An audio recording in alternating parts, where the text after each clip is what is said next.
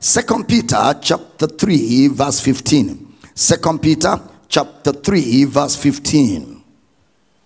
And account that the long suffering of our Lord is salvation, even as our beloved brother Paul also, according to the wisdom given unto him, hath written unto you. Next verse. As also in all his epistles, speaking in them of these things, in which are some things hard to be understood, which they that are unlearned and unstable rest, as they do also the other scriptures, unto their own destructions. So brother Peter speaks about brother Paul here, and he lent credence to the writings of brother Paul. That brother Paul's writings are such that he has been given an insight, a Sophia. He has been given an insight into the Old Testament scriptures. And then we took time to look at a few scriptures. Ephesians chapter 3 verse 1 to 5. The sound people, check Pastor Giles' microphone and make sure it's working quickly. Ephesians chapter 3 verse 1 to 5.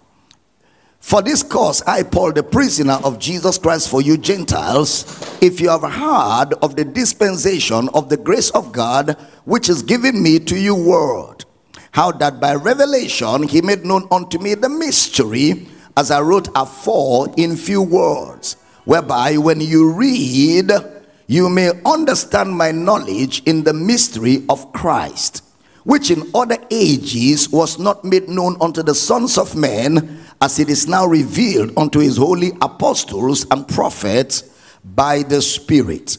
Now take down Colossians chapter 1 verse 24 to 28, and Romans chapter 16 verse 25 and 26. I like to read that one. Romans chapter 16 verse 25 and 26.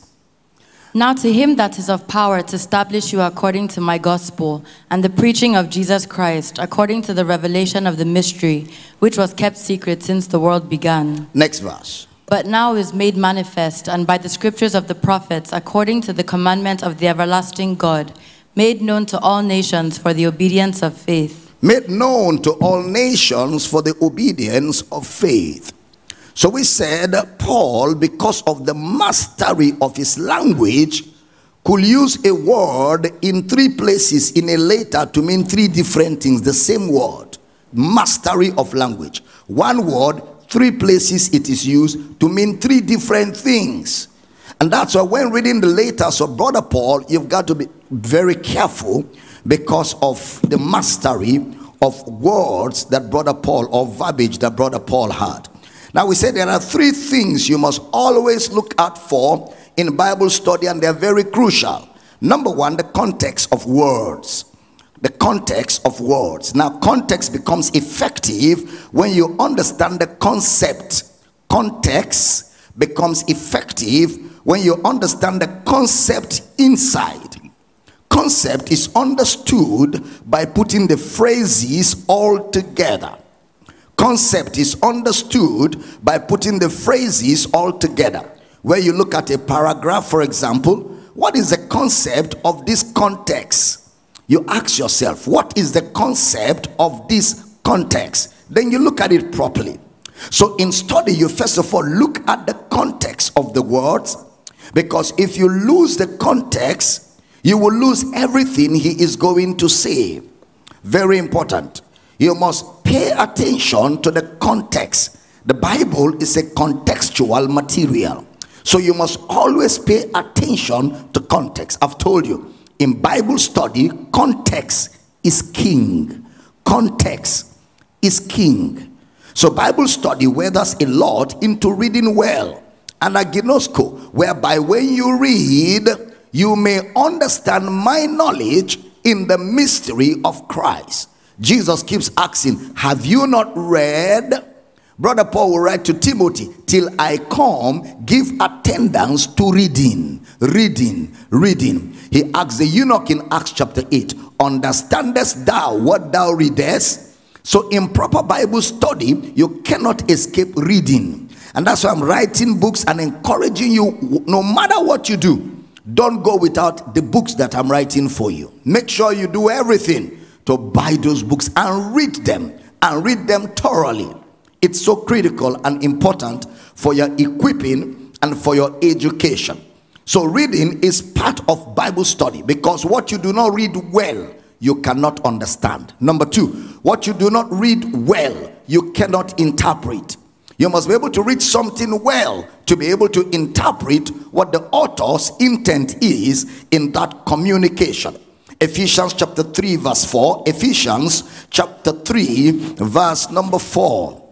Whereby when ye read, ye may understand my knowledge in the mystery of Christ. Whereby when you read, you may understand my knowledge, which is to capture the details.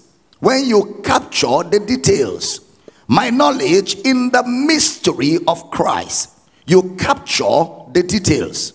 So you will see the context. And context is, what was he saying before he got to this point? What did he say before? What did he say afterwards? Now, concept is, what did he say, and what is he intending to achieve by putting the phrases together intelligently? What is he intending to achieve by putting the phrases together intelligently? The last will be the implication of what he said. Implication can also be seen from interpretation. So the act of the context and the concept.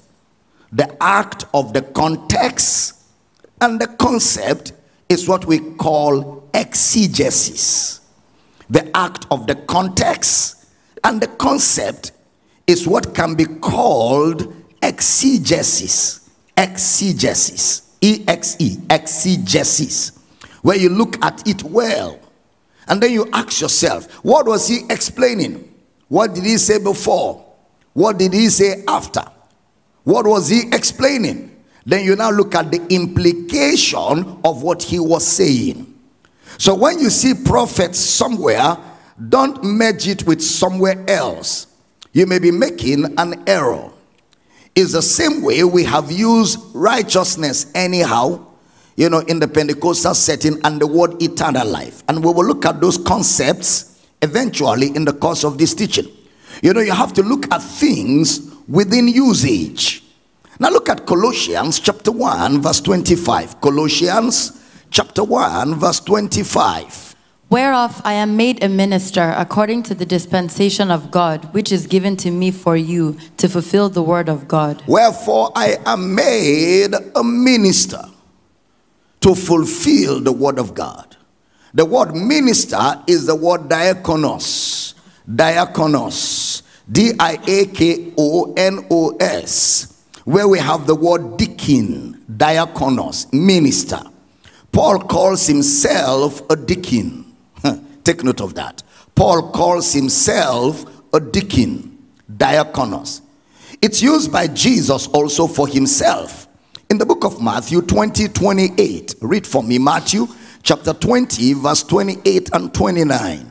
Even as the Son of Man came not to be ministered unto, but to minister, and to give his life a ransom for many.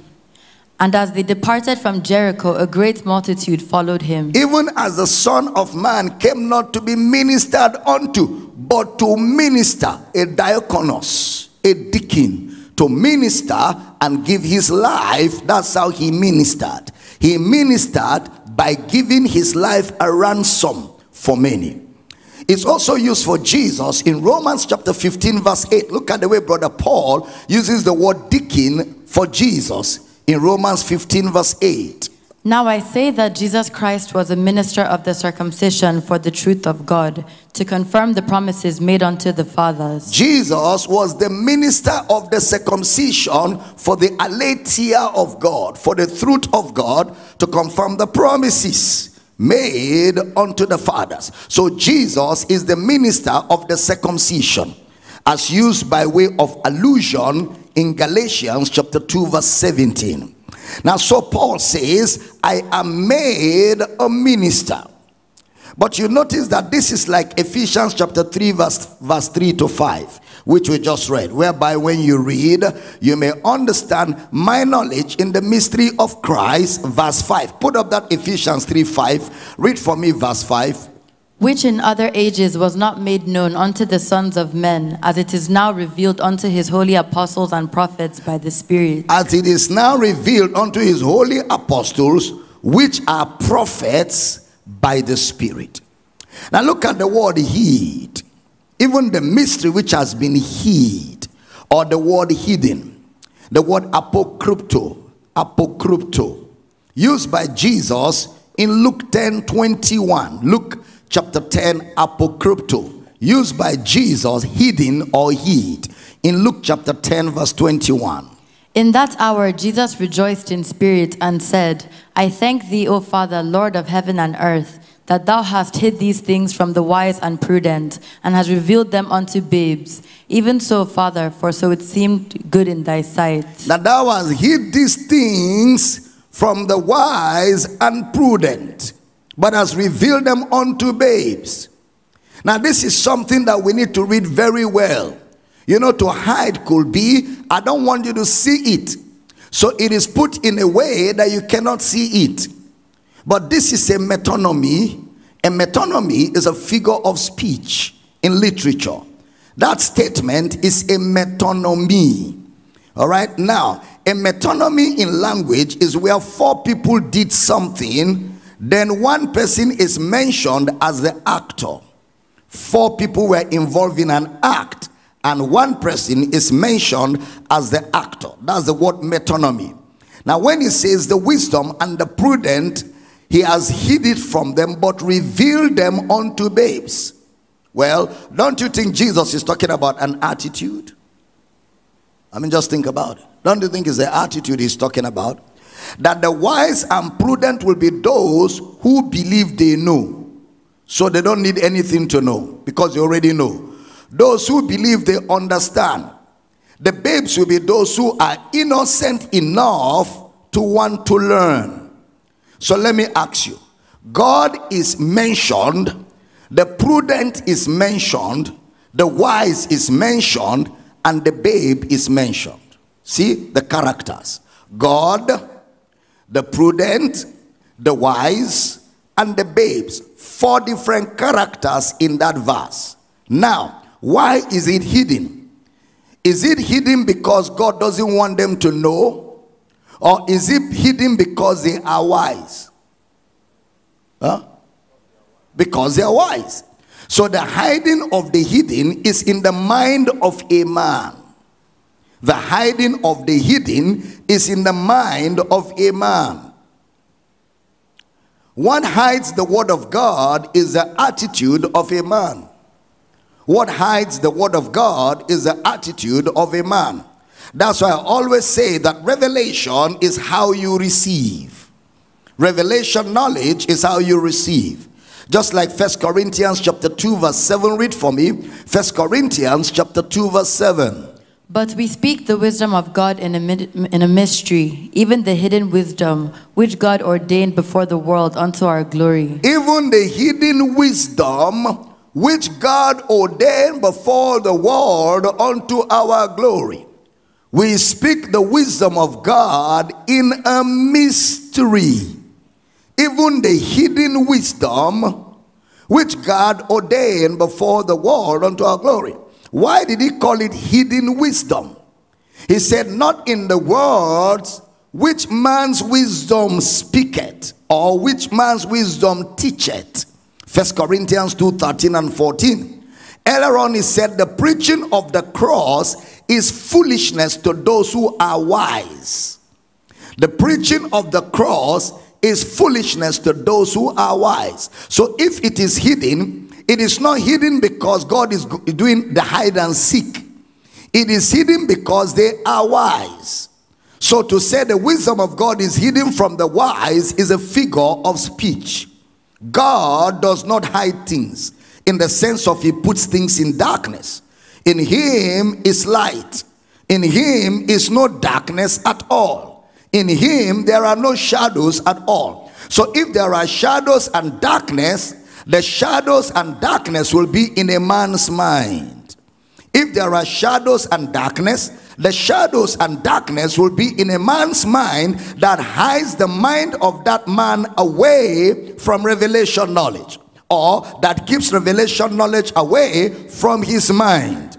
So when you see those words, it's relative. So when the gospel is preached, the Greeks who are learned calls it foolishness.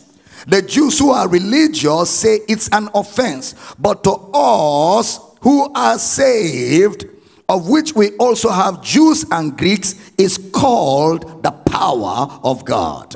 So when you hear it's hidden, it is hidden because of a man's attitude towards the gospel. It is hidden because of a man's attitude towards the gospel. For example, when Jesus mentioned it in Matthew chapter 13 verse 11. Read for me. Matthew chapter 13 verse 11. He answered and said unto them, because it is given unto you to know the mysteries of the kingdom of heaven, but to them it is not given. Why is it not given to them? Give me verse 15 of that same chapter. Verse 15, it now explains why it is not given to them. For this people's heart is waxed gross, and their ears are dull of hearing, and their eyes they have closed, lest at any time they should see with their eyes and hear with their ears, and should understand with their heart, and should be converted, and I should heal them. These people's heart is waxed gross, and their ears are dull of hearing, and their eyes they have closed. I didn't close their eyes. They close their eyes, they close their heart, because their attitude is, we don't need it. We already know. So that attitude is what keeps the word from their understanding. It's what blocks them from revelation knowledge. It's not God, it's their attitude towards the word of God. That's the reason why it is a mystery. The mystery is because of the state of their hearts. What will unlock their hearts is faith in Christ. What unlocks the heart to revelation knowledge is faith in Christ. So it's a mystery because of the state of their hearts. The gospel remains a mystery. The word of God remains a mystery because of the state of men's hearts. Please pay attention. This is very important. Of course, you can take down this. 1 Corinthians 2:7. Read for me Ephesians chapter 3 verse 9. 1 Corinthians 2:7. Now read for me Ephesians chapter 3 verse number 9. And to make all men see what is the fellowship of the mystery, which from the beginning of the world hath been hid in God, who created all things by Jesus Christ. Which from the beginning of the world has been hid in God. See that? But the hiding there is not God hiding. It is men whose attitude are contrary to revelation knowledge. So the mystery is in a man's understanding of the gospel. You know, I told you earlier, when Peter said the things are hard to be understood, again, they are relative. He's not saying they are hard for everybody to understand. They are hard to be understood. And then he said the people that stumble are the unlearned. The unlearned. And you know, Paul speaking says, the natural man cannot receive the things of the Spirit, neither can he know them, because they are spiritually discerned. Again, they are relative. Look at Colossians chapter 1 verse 26. Colossians chapter 1 verse 26. Even the mystery which hath been hid from ages and from generations, but now is made manifest to his saints. But now is made manifest to his saints. Next verse. To whom God would make known what is the riches of the glory of this mystery among the Gentiles, which is Christ in you, the hope of glory. Which is Christos en anai. Christos en anai, the Greek. That is Christ found with you. Christ in you. Christ found with you. Paul seems to use the language of the incarnation here, which is Christ, Christos en anai. Christ found with you. God with us, which was seen with Mary in the womb. So he says Christ in you, which is now made manifest. Now that word manifest again is the word phenorosis, to make naked. Christ is made bare. Christ is unveiled. Christ is revealed. We can see everything about him. He's made naked. He's made bare. Phenorosis. Once again, don't forget, what is in view here are the Old Testament writings. Every time Jesus taught, every time the apostles taught, they taught from the Old Testament writings, beginning at Moses and all the prophets. That's how systematic Bible teaching happens. And that's exactly how Jesus taught, and that is how the apostles taught. That is apostolic pattern of Bible teaching. And that's the way to arrive at sound doctrine. Hugaino, wholesome, healthy Bible teaching. All right, so it's from the Old Testament writings. Paul uses Old Testament vocabulary. So what he does is to intelligently explain the Old Testament in the New Testament, using the vocabulary of the day to open up what seemed to be hidden in the Old Testament. So both the mystery, the revelation, the explanation are related to the Old Testament. But the mystery, the revelation, the information are related to the Old Testament. Old Testament books. Not some mysterious knowledge. Not some mysterious knowledge. Honey, you know, I was thinking about this yesterday, just while I was making my notes. How many of you observe very clearly? Please listen to this. This is very, very, very fundamental, what I'm about to say to you now. If I get back to my teaching. Do you realize that when Jesus rose from the dead, it would have been easier for him to rise from the dead and just share with him what happened from the cross to the throne from his experience? Oh, gentlemen, I died. And when I died, I was separated from God. 3 days, 3 nights, I paid for the sins of the whole world. Now I have risen as the high priest of the church. These were the things I experienced. But Jesus rises from the dead after 3 days of experiencing death. 3 days of being in hell. And then he rose from the dead. He meets the disciples and he takes Moses' teaching notes. Beginning at Moses. Ought not Christ to have suffered these things? Why are you flabbergasted? Why are you bothered? Why are you faithless? Why are you distraught? Why? Ought not Christ to have suffered these things and to enter into his glory? No experience. He goes back to the Old Testament Jewish books, beginning at Moses and all the prophets. He now tells them what happened from the cross to the throne, not from experience, but from the Jewish scriptures. Now that's fundamental. That says a billion things to somebody who is seeking to grow in the knowledge of Christ. He says nothing about experience. He goes back to the Jewish books and expounded unto them. He just interpreted Moses to them.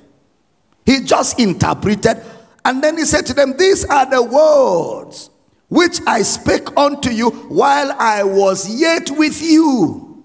Nothing has changed. Even my experience is in accordance with what I spoke. So there's no need to give you experience. Let's go back to the books. Exactly what you see is exactly what happened. Are we teaching here? Now that's fundamental. That's very, very fundamental. Very, very fundamental. Now, so there is no mysterious knowledge passed across in a hotel room somewhere or from the mountain somewhere. The Old Testament, therefore, will be in view in our study. The Old Testament, therefore, will be in view. Let's look at some things just as a purview of our study before we begin the study. We are still trying to begin the study. Do you get what I'm saying? We are still trying. We are still trying to get to where we will begin our study of Paul's ministry gifts. Luke 24:48. Take note of this. Luke chapter 24, verse number 48. And ye are witnesses of these things. Underline the word witnesses. And you are witnesses of these things. Acts chapter 1, verse 8. Acts of the Apostles chapter 1, verse number 8. But ye shall receive power after that the Holy Ghost is come upon you, and ye shall be witnesses unto me both in Jerusalem and in all Judea and in Samaria and unto the uttermost parts of the earth. You shall be witnesses. Again, take note of the word witnesses. Now, the word here is the word martos, M-A-R-T-O-S, martos, used for an experiential witness. Experiential witness. You shall be martos, experiential witnesses, or what we call eyewitness. Now, where do you think that phrase is from? The phrase "you shall be witnesses" is from Moses' account. You are witnesses, you shall be witnesses, are from Moses' account. You know, this is very relative, because you will find out that the genesis of creation, or Genesis is creation, Exodus will be the exit. All right? Genesis, creation, Exodus will be the exit. The Exodus will be the story of deliverance, the story of salvation, the story of redemption, and how it happened. Genesis, creation, or Genesis, the story of the new creation. Exodus, the story of the exit. So the Exodus will be the story of deliverance, the story of salvation, the story of redemption, and how it happens. So it becomes a prefiguring of the deliverance in two ways. A prefiguring of the deliverance in two ways. Number one, the deliverance of the believer from spiritual death. The deliverance of the believer from spiritual death, and the eventual deliverance of the believer's body from death. The deliverance of the believer from spiritual death, and the eventual deliverance of the believer's body from death. So Exodus paints that narrative for us. Now in Numbers chapter 13, verse number 2. Read for me, Numbers chapter 13, verse number 2. Please pay attention. Send thou men that they may search the land of Canaan, which I give unto the children of Israel. Of every tribe of their fathers shall ye send a man, every one a ruler among them. Send thou men that they may search the land. Now you will see something in a few minutes. Now Moses picks men. He had chosen these people earlier. It's from there he will choose whom he will use. Now he said, who will search the land of Canaan? Who will search the land of Canaan? Again, don't forget, the Old Testament will be in view in our teaching, even as we lay the foundation for what we're going to be delving into as we proceed. Numbers chapter 10, verse 33. Numbers chapter 10, verse 33. And they departed from the mount of the Lord 3 days' journey, and the ark of the covenant of the Lord went before them in the 3 days' journey to search out a resting place for them. To search out, take note of that word, to search out a resting place for them.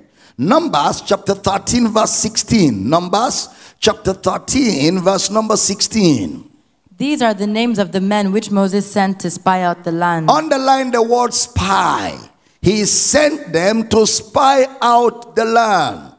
These are the men that Moses sent to spy out. That word spy is the word tor. T-U-R. Tor. That's the word spy. Then you can also read verse 21 and verse 25 of Numbers 13. Girl, look, read for me verse 25. Numbers 13:25.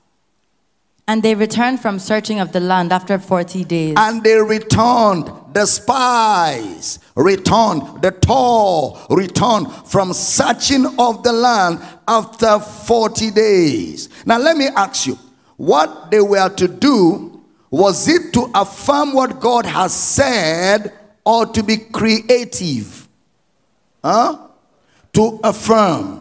Their job was to bear witness. So the word Tor is to witness, to bear evidence. To witness or to bear evidence. Look at verse 32 of Numbers 13. Numbers chapter 13 verse 32.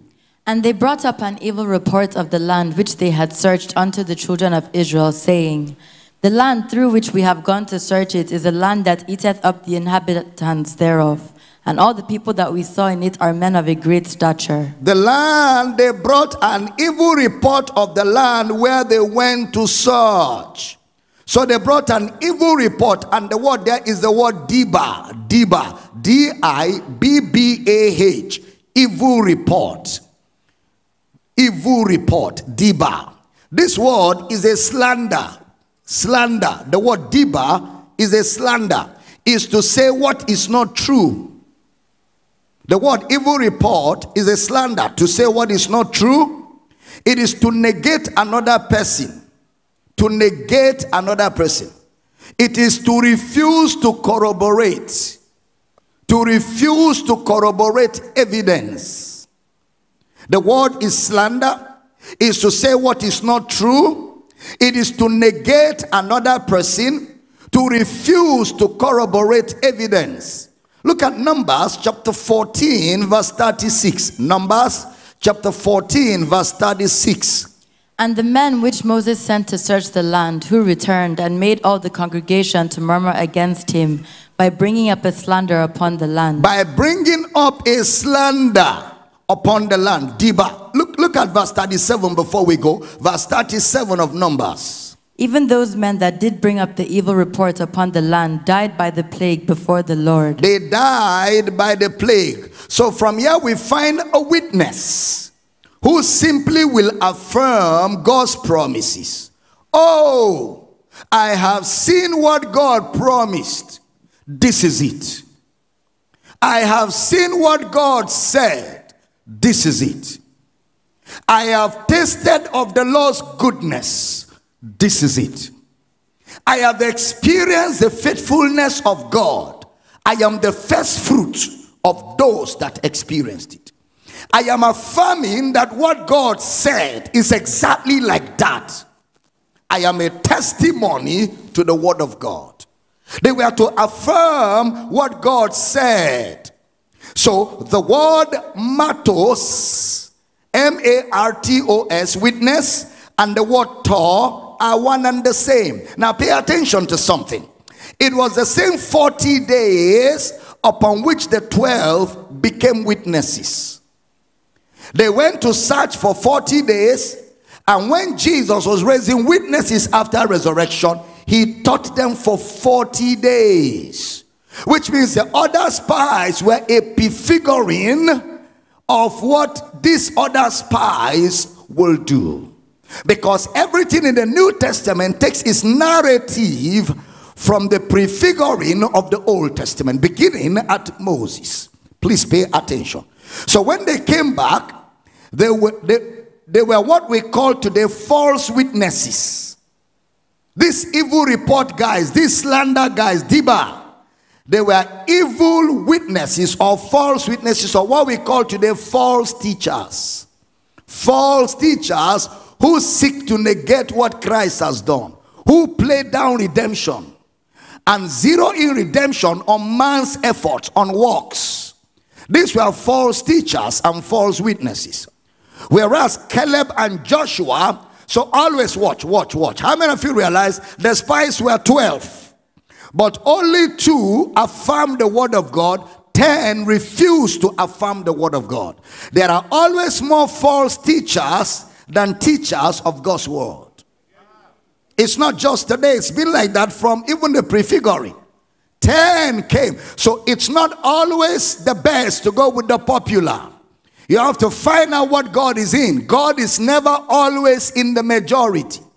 Never always. 10 came back with evil reports, slander. They refused to affirm the word of God, and they refused to corroborate God's word. Rather, they affirm Satan's words against God's word. But Joshua and Caleb brought the gospel.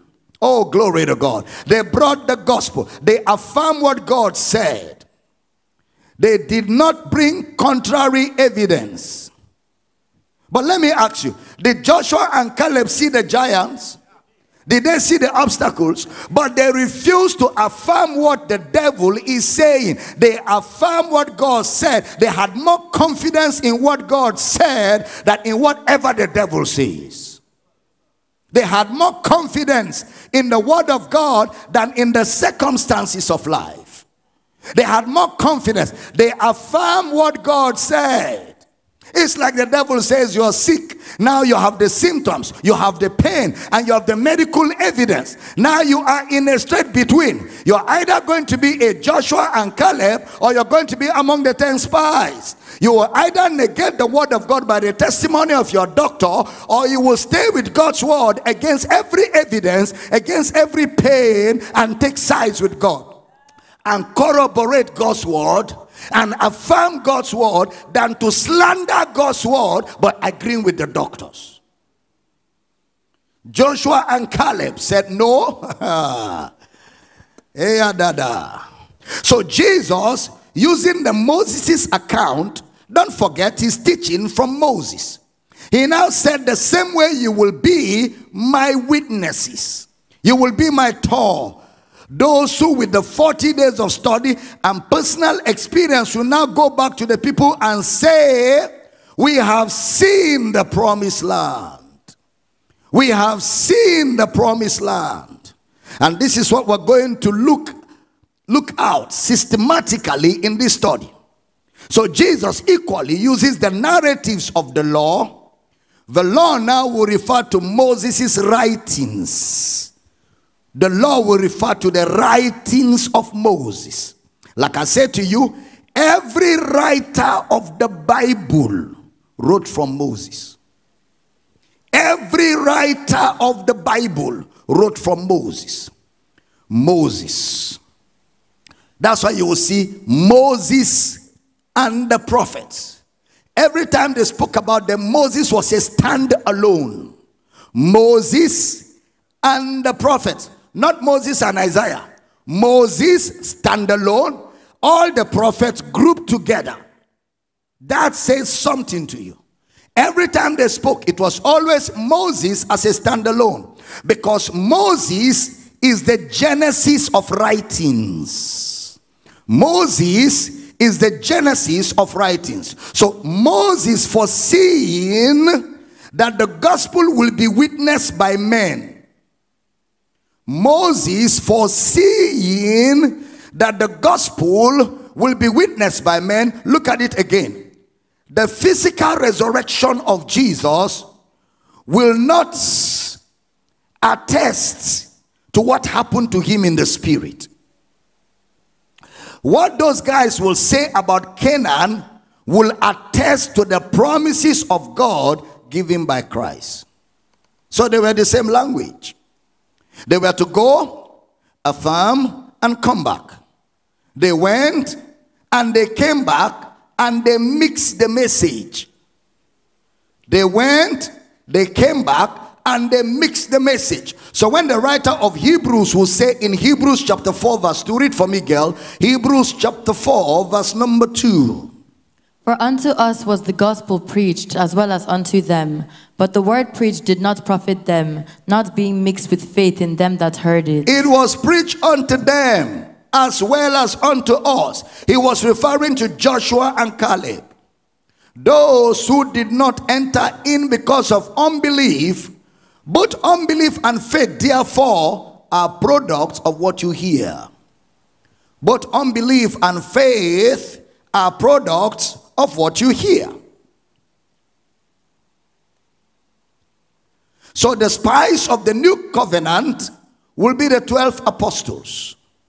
The spies of the new covenant will be the 12 apostles. I'm teaching good this morning, right?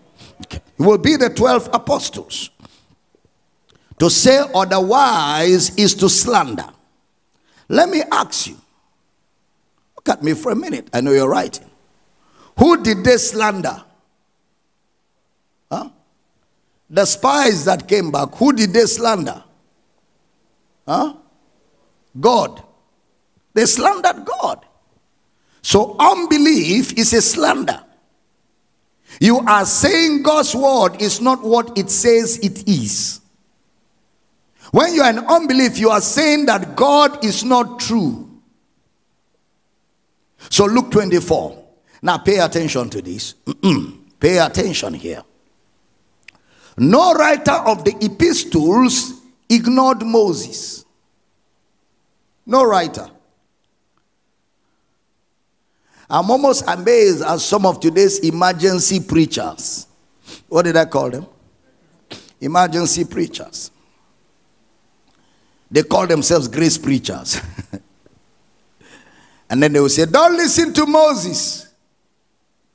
Don't listen to Moses. Discard the Old Testament. We don't need the New Testament. We only need the new. We don't need the Old Testament. We only need the New Testament. Discard, in fact, remove the Old Testament. What? So if you remove the Old Testament, who should I listen to? That's why I call them emergency preachers. Grace preachers. They come up with these theories. Moses, my servant, is dead. Away with Moses. What? He has been dead a long time. It's not now he died. Don't pay attention to those guys. They are overnight people. No details. And they won't last also. The way they came overnight, they go overnight. Moses, therefore, will be what you can call the intellectual foundation of this. Moses will be what we call the intellectual foundation of the scriptures. What's taught in some quickly so you don't interrupt what's going on here. Moses will be the intellectual foundation of the scriptures and of the prophets. Look at Luke 24 verse 25 to 26. Luke chapter 24 verse 25 to 26. And he said unto them, O fools, slow of heart to believe all that the prophets have spoken. Ought not Christ to have suffered these things and to enter into his glory? And beginning at Moses and all the prophets, he expounded unto them in all the scriptures the things concerning himself. Now pay attention to something. The previous discussion is that the women came to them and told them what they saw. The women after resurrection, they came to them and they told them what they saw.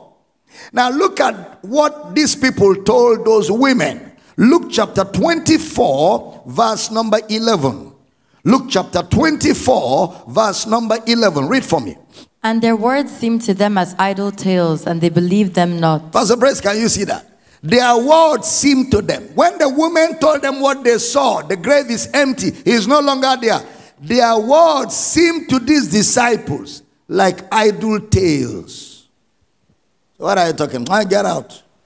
What are you talking about? You went there and he's not there.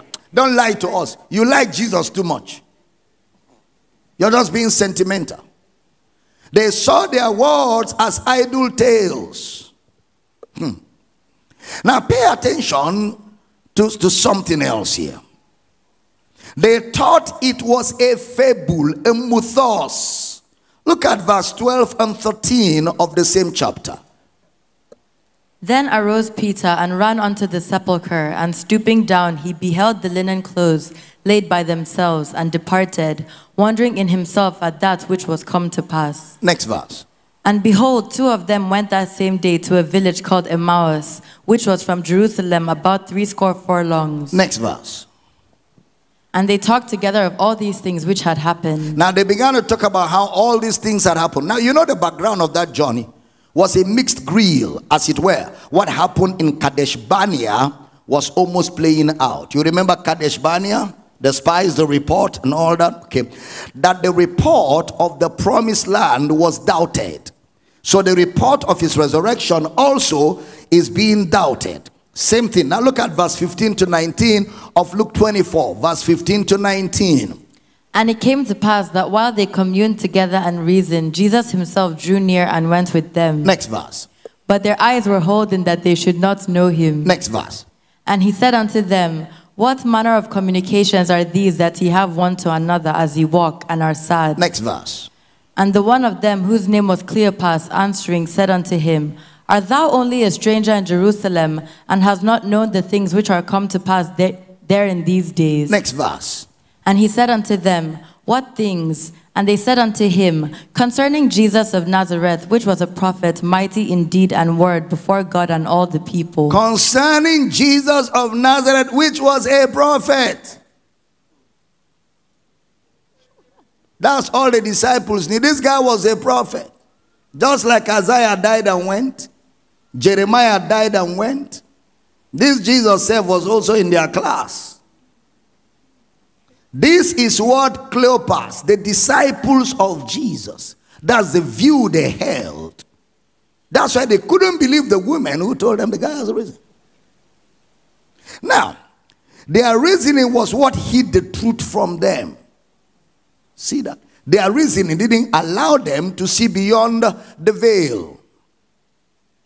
Their reasoning, because if you look at Moses' explanation of Canaan, you know that Moses offered Canaan to the people as a prefiguring.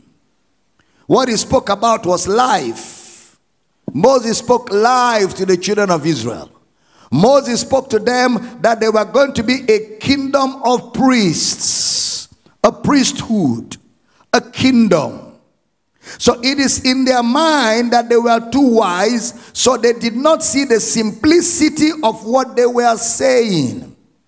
That Luke chapter 24, 25, full slow of heart to believe all that the prophets, mark the word prophets. You know, I said to you that everyone who speaks about Christ in the Old Testament, they are all prophets. Every Old Testament person that spoke about Christ was a prophet. Some of them were not even named. But you will find out when you study that they were prophets. So Luke 24, 26, ought not Christ to have suffered these things and to enter into his glory? 27, and beginning at Moses and all the prophets, he expounded unto them in all the scriptures the things concerning himself. He called them bradus, slow of heart, because they did not follow through. So here Jesus does what we are about to see in the Pauline letters. He goes to the writings of Moses, then all the prophets. Don't forget, all the prophets of the Old Testament quoted Moses. So it was vital to state Moses in his own class. Remove the first 5 books of Moses, then you have a detached book of Revelation. Once you remove the first 5 books of Moses, your Bible your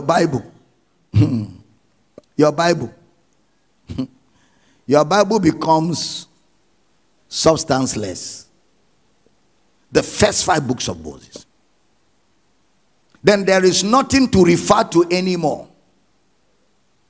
All the narratives, all the figures of speech in the entire Bible were borrowed from Moses. I have told you before, right? Moses laid the building blocks of Bible doctrine. So that's why in Genesis, Exodus, Leviticus, Numbers, Deuteronomy, scattered across, you will see building blocks. Heaven, earth, light, darkness. You see all of that. Christ in figures, seed of the woman, serpent on the pole, blood on the doorpost. All those are building blocks. You see temple, you see tabernacle, you see the journey to the promised land, you see the spice. All those are building blocks. Are we teaching here? All those are doctrinal building blocks. So Moses is the father of Bible doctrine. All those are doctrinal building blocks. All the narratives. So he now expounded unto them. Jesus now interpreted the word expounded, the word daimenua in the Greek, which means to interpret destination, the things concerning himself. Keywords: daimenua and pheri in the Greek.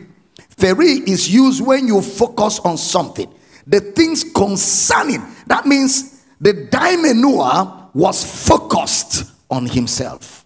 The interpretation was focused. He was the focus of all the interpretations of the scriptures. So that means there are things Jesus looked away from.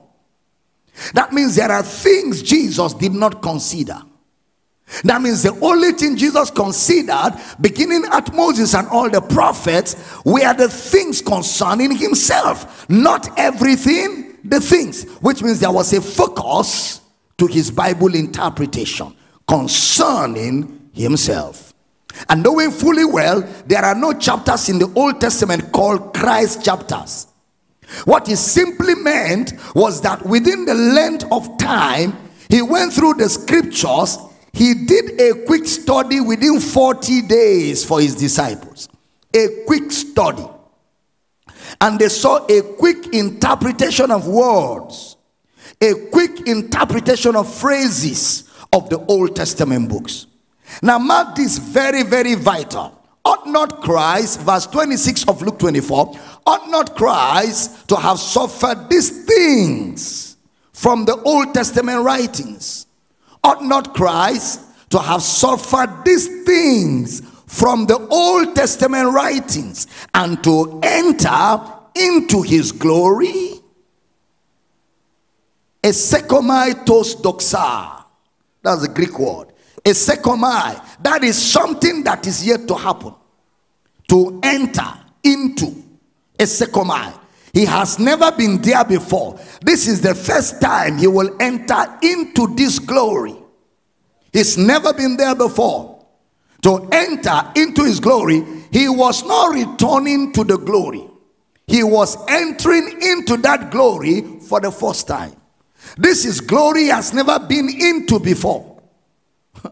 You know what some people teach is that Jesus was once upon a time in the glory. Then he left the glory and came down.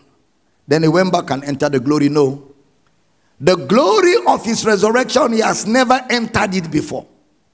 Because he has never risen from the dead before. That's why I use the word to enter, not to re-enter. To enter, a first time entrance. To enter into his glory. He did not return. He's entered. He didn't return to his glory. He entered. You can't use glory or glorified for what was restored. You can't use the word glory or glorified from the history of the usage of the word, from the etymology of words. You can't use the word glory for what you have experienced before. The word glory or glorified is used for exaltation or conferring of honor. So he works the events of his resurrection from the Old Testament writings. Am I teaching good? If you're here, can I have a powerful amen? Good, good, good, good. We're moving, we're moving. So whatever is not seen in the Old Testament could not have been taught by Christ. Anything not seen in the Old Testament couldn't have been taught by Christ. And Christ didn't teach anything that was not in the Old Testament. Everything his taught was from the Old Testament. He didn't teach about his experiences. He didn't come with a new book from heaven. No, he taught from the Old Testament writings. How many of you observe Jesus never quoted himself? He never quoted himself. He only explained the Old Testament. And all his quotes were not self-generated. all the quotations of Jesus were not self-generated. You can find every of his sermons in the Old Testament books. In fact, you will find the adjectives many times. You will find the figures of speech many times from the Old Testament. So in this glory, which is the resurrection, we see that his explanation of the resurrection is from the Old Testament. Luke 24:44. Luke chapter 24, verse number 44. And he said unto them, These are the words which I spake unto you while I was yet with you, that all things must be fulfilled which were written in the law of Moses and in the prophets and in the Psalms concerning me. Do you know that all of the writers of the Old Testament, only Moses quoted nobody?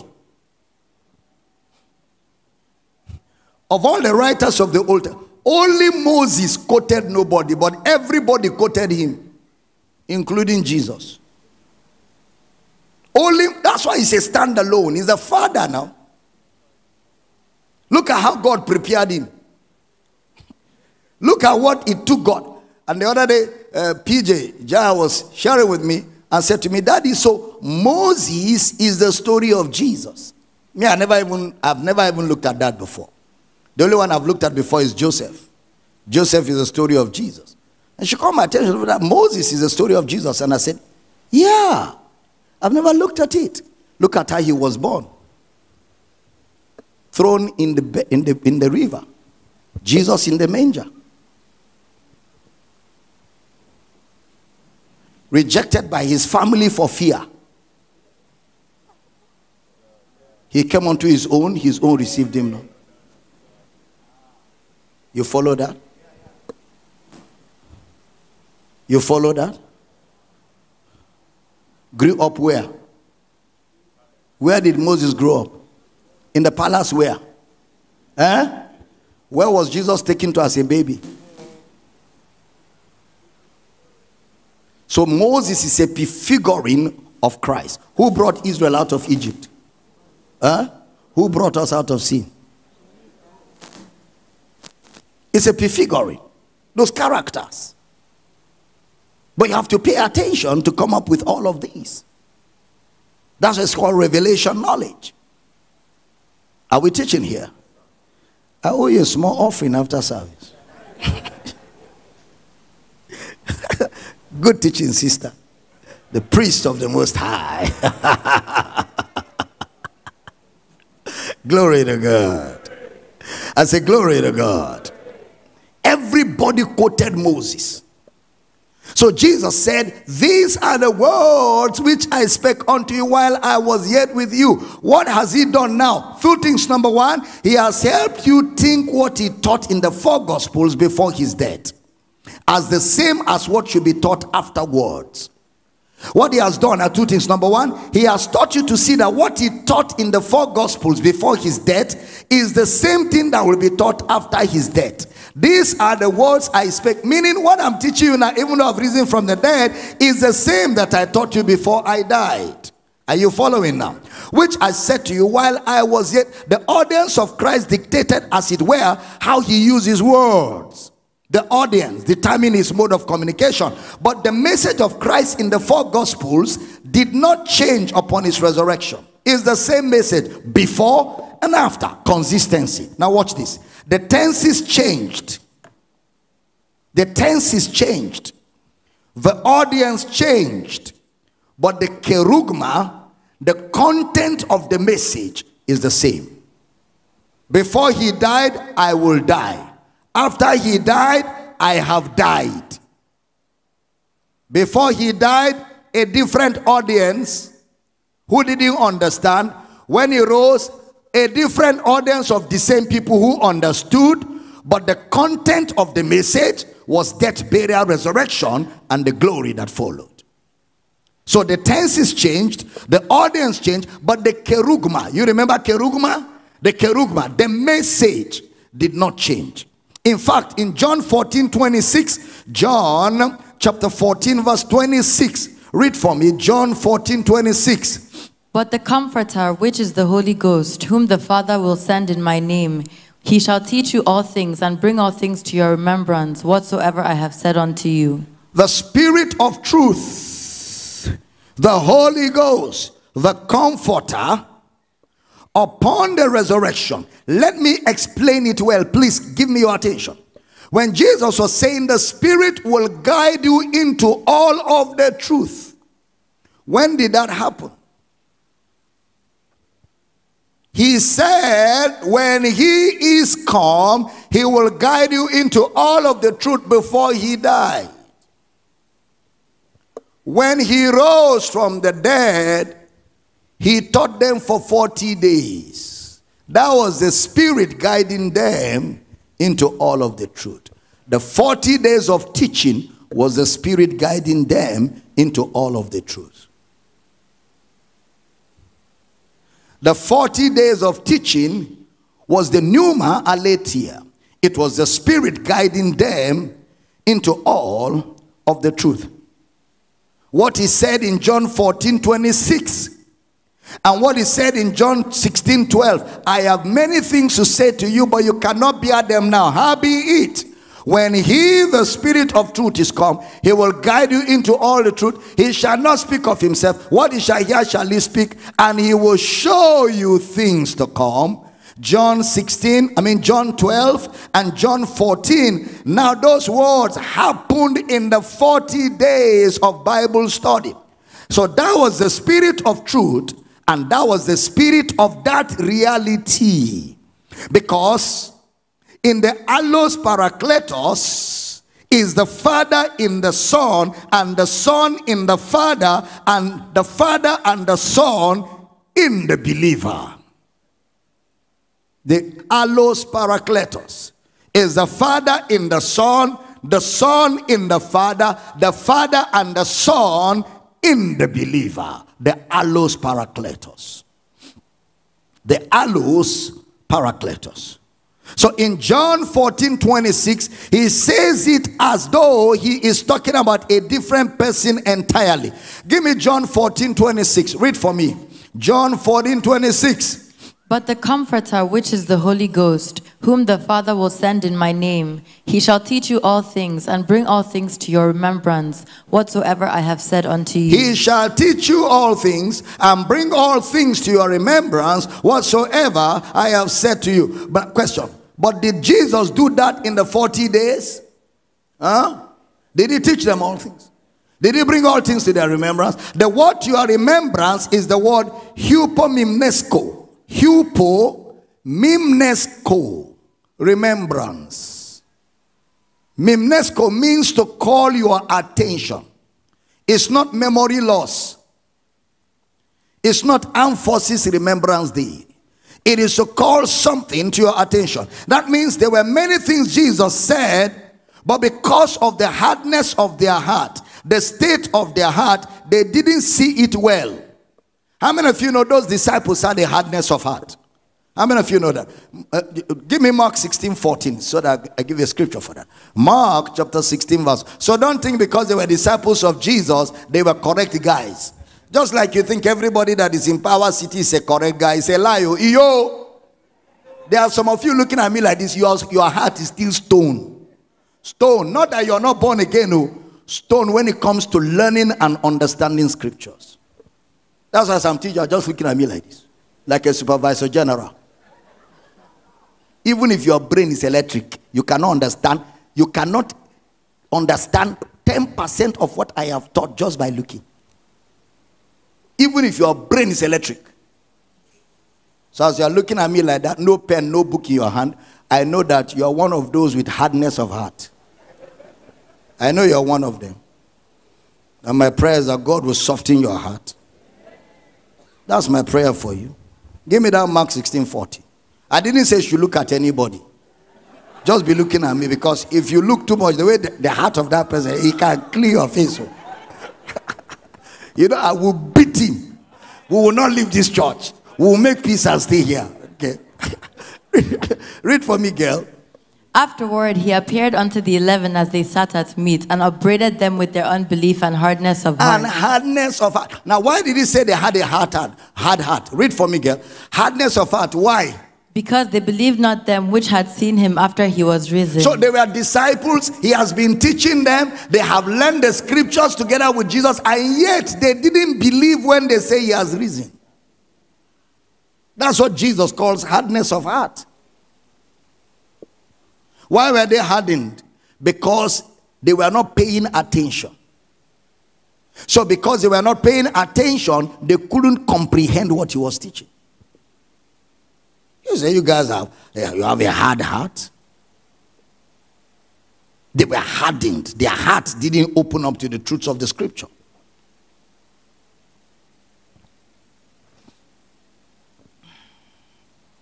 The state of their heart. No matter what he said, they couldn't see. The teaching is becoming so long. Papa should just be bringing it in piecemeal. You try. You try. We have a lot to cover. We are just warming up. For your info. Touch your neighbor, say neighbor. Walk day. We just bring them. Fasten your seat belt. Glory to God. Are you excited? I said, are you excited? Even if you're not excited, that's your business. I will teach you this word. And you will catch it. Tell your neighbor you will catch it. It will enter. We are praying. You are sitting down. You are listening. It will enter. It will enter. Glory to God. I say glory to God. So when he stood in the temple and said, destroy this temple. After 3 days, I will raise it up. John 2:19. After, look at it. John chapter 2 verse 19. Read for me, Pigeon. Jesus answered and said unto them, destroy this temple, and in 3 days I will raise it up. In 3 days, I will raise it up. Now, after Jesus rose from the dead, give me verse 20 now. 20. Then said the Jews, 46 years was this temple in building, and wilt thou rear it up in 3 days? Next verse. But he spake of the temple of his body. Next verse. When therefore he was risen from the dead, his disciples remembered that he had said this unto them, and they believed the scripture and the word which Jesus had said. Now after he rose from the dead, they remembered the words of the Lord Jesus Christ, for he spake about his body. Question, how did they remember? It's not like they say, no. He was the one that taught them. When he rose from the dead, he now taught them. Now, while he was teaching them now with an open heart, they now remembered, or they now understood that this is what he said unto them. He was the one that taught them. So the remembrance, he will bring all things to your remembrance, is Jesus' teaching ministry. He will bring all things to your remembrance, is Jesus' teaching ministry. That's why when he rose from the dead, he brought to their remembrance everything for 40 days. And when he said, destroy this temple, it was when he rose from the dead, after explaining to them that they now remembered. Give me that verse 22 of John 2. John 2:22. When therefore he was risen from the dead, his disciples remembered that he had said this unto them, and they believed the scripture and the word which Jesus had said. They now believed the scripture which was teaching them and what Jesus had said. So a beautiful and intelligent student of the scripture must not segregate books of the Bible. An intelligent student of the Bible must not segregate books of the Bible. He must read them as one. The whole book, 66 books, you must read them as one. The latitude we have today is that we have the Pauline letters. They didn't have the Pauline letters. Those disciples didn't have the Pauline letters. All they had were the Jewish letters, Genesis to Malachi.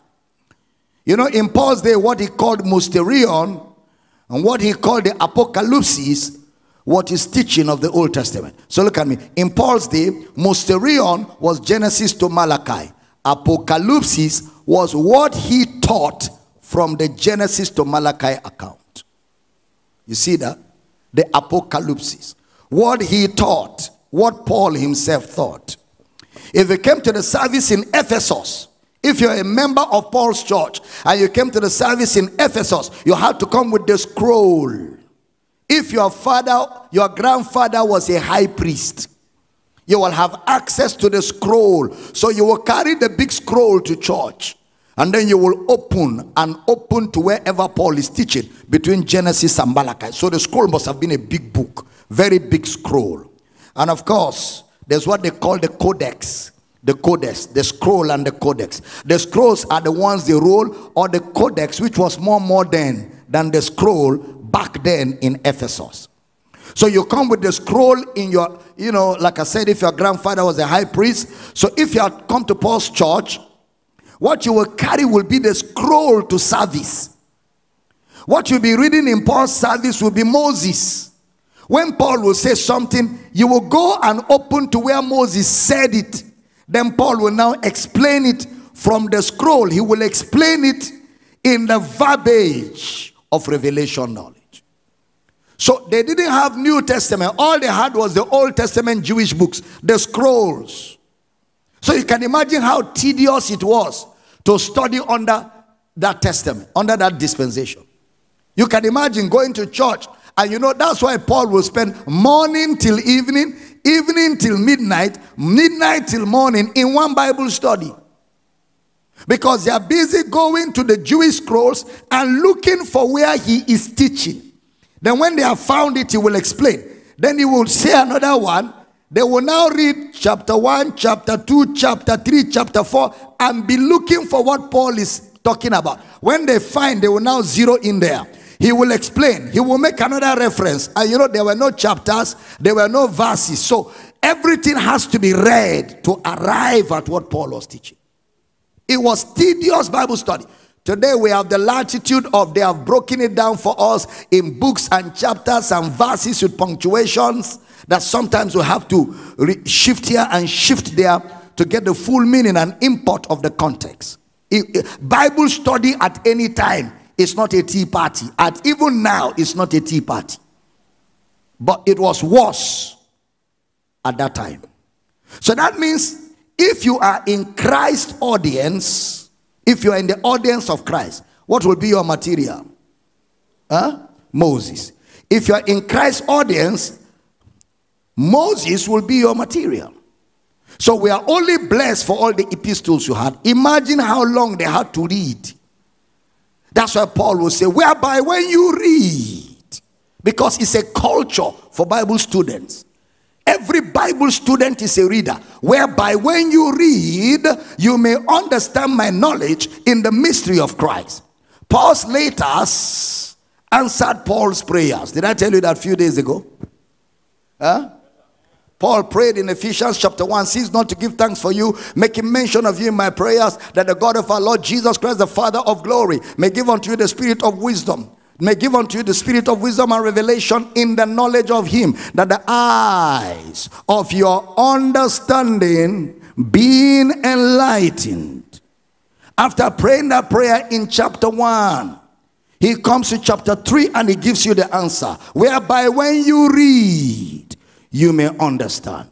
So the eyes of your understanding will only be enlightened when you read. So my prayer for you in chapter 1 will be answered, not automatically. It will be answered when you accept responsibility to read. It is in reading you will come at that understanding. The understanding is not automatic. It will come by teaching. It will come by reading. Are we teaching here? So when you pray the Pauline prayers, make sure you read the Pauline books.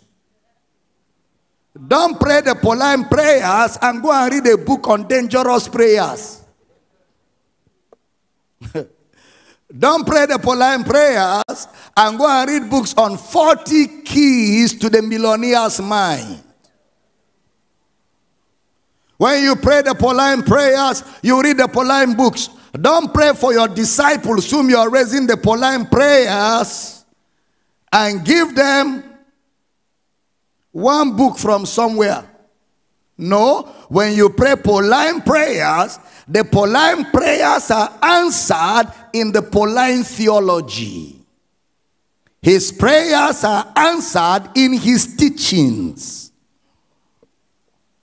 Whereby when you read, you may understand my knowledge in the Old Testament teachings of Christ.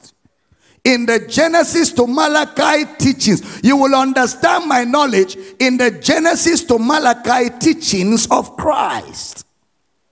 So if you are in Jesus' audience, your sole material will be the Old Testament books. In Luke 24:44, these are the words which I spake unto you while I was yet with you, that all things must be fulfilled. That means that the words of Jesus in the four Gospels, he made many promissory notes. All his words, many of his words in the four Gospels were promissory notes. Eternal life was a promise. The bread was a promise. The wine was a promise. Healed was a promise.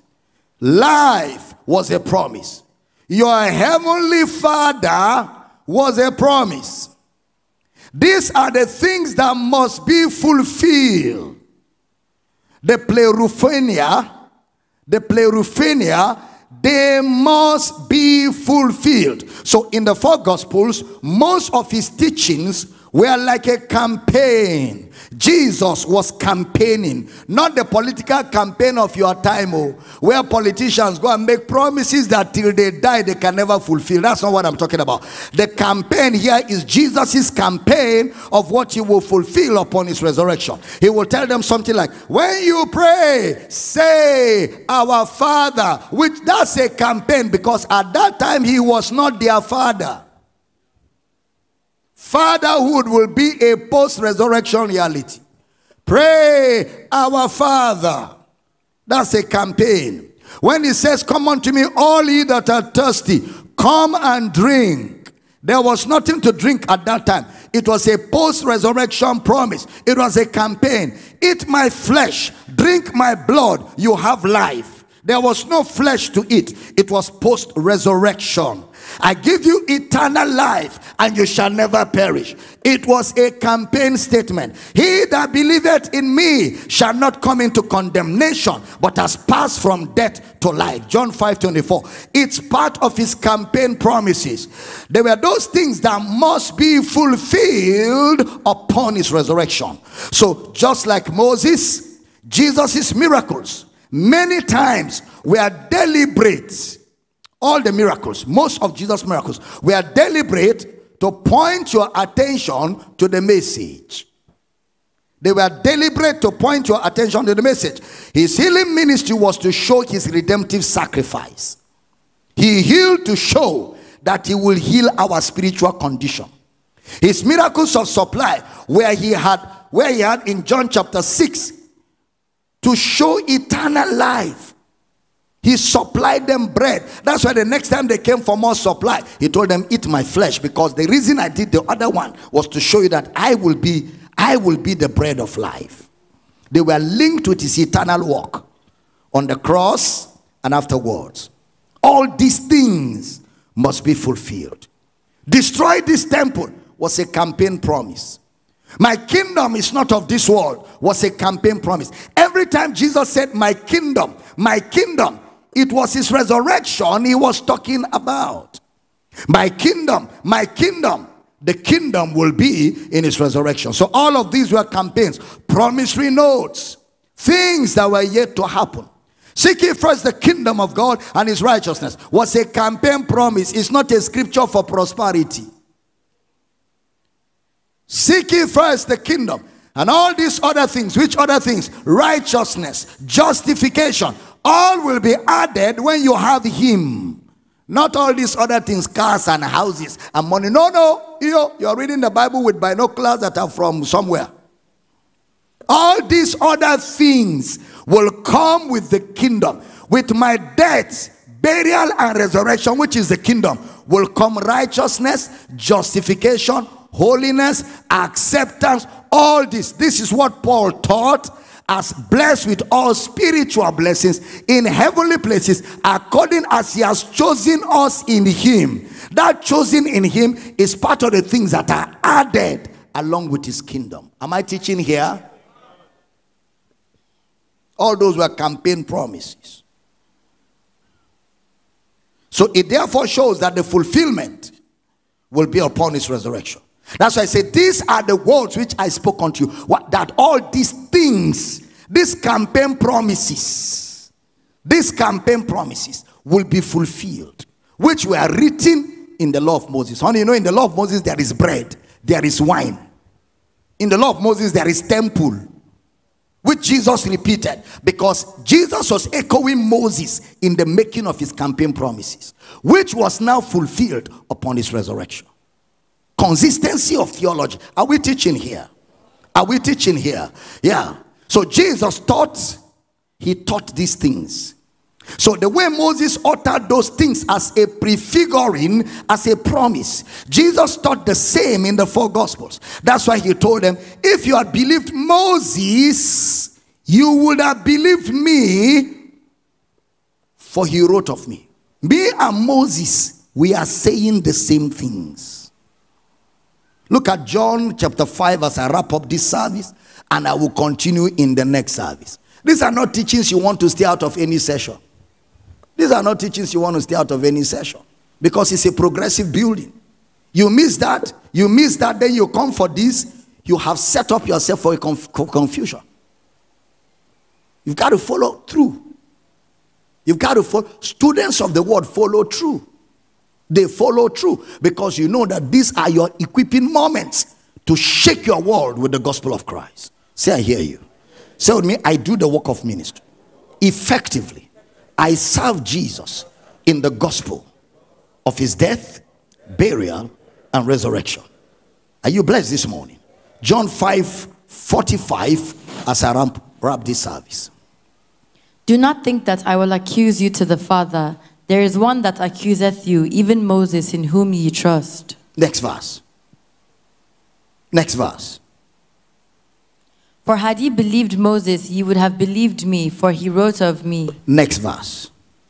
But if ye believe not his writings, how shall ye believe my words? It means Moses is the one that accuses you. The word categoru. Why does Moses accuse them? Matthew 19. Moses, because of the hardness of your hearts, suffered you to put away your wives because of unbelief. So Moses presented life and faith, and when they were stiff-necked, he now accused them. So the gospel for us will be to look at the things concerning Christ. The gospel to us will be to look at the things concerning Christ. The gospel is Christ and him crucified. The gospel is centered on the person of Christ, his redemptive work and his redemptive sacrifice. The gospel is the message of the Christ. So we say the Bible is a Christocentric material that carries with it a Christocentric message. All through the book is the message of one person, Christ, his redemptive sacrifice, and the believer in him. The believer in him. Don't forget, we are still looking at Paul's ministry gifts. We are laying a framework on which we will build the ministry gifts upon. Which, if you miss this framework, you won't understand anything about the ministry gifts. Because those ministry gifts will set you properly to serve God's purpose in your generation.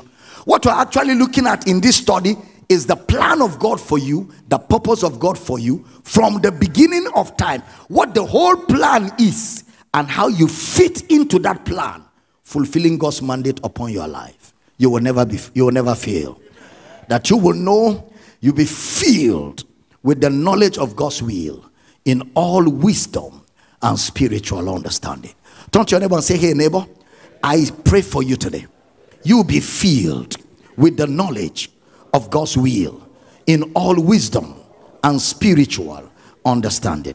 If your neighbor is not praying for you, you are free to change your neighbor. I pray for you right now that you be filled with the knowledge of God's will in all wisdom and spiritual understanding. Stand on your feet. Let's pray that prayer together for each other, that you be filled with the knowledge of God's will in all wisdom and spiritual understanding, that you may walk worthy of the Lord unto all pleasing, that you become fruitful unto every good work. Zikola tabaraka. I'd like you to hold your neighbor quickly. Let's pray together for another 60 seconds, that your neighbor be filled with the knowledge of his will, the knowledge of God's will. Be filled with the knowledge of God's will. Lego sabrina kando golo do jekele nemana le grondo zubra rakoto pepelete pela gana gaganzo bira naganga le goroto sokele ne mama le gado jigele ne mosa tate agaloba reke tenenga le barokotu jakande galu laboro koto sekila namane agalano goroto sakale ne maraka toteta agalado jekele nemo sota tatale ne boya. Be filled with the knowledge of God's will in all wisdom and spiritual understanding, the eyes of your understanding being flooded with light. Lego sandelebo sakaya lego roto sikelede bobo shakela nama la grota sekeleda agara degeliga lanamo sekelede mosatata angeleta. Be filled with the knowledge of God's will in all wisdom and spiritual understanding. You walk worthy of the Lord unto all pleasing. You are fruitful unto every good work, strengthened with might by his spirit in the inner man. You are filled with all the fullness of God, the maximum load of God. You walk worthy of the Lord unto all pleasing.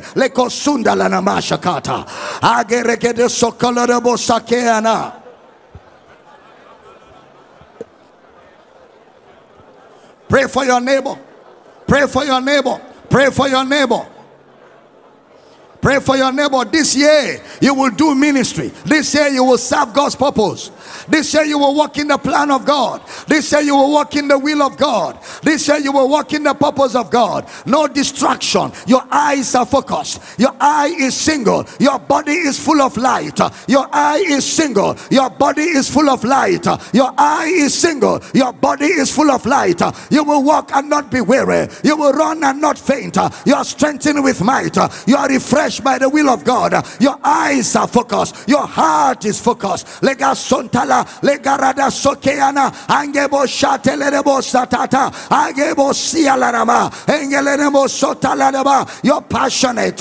You're dedicated. You're devoted to the purpose of God. Angelenemo satalaba. Through you the gospel prospers. Through you the gospel thrives. By you the word of his grace fills the earth. Angesulanama agerede sika tatela.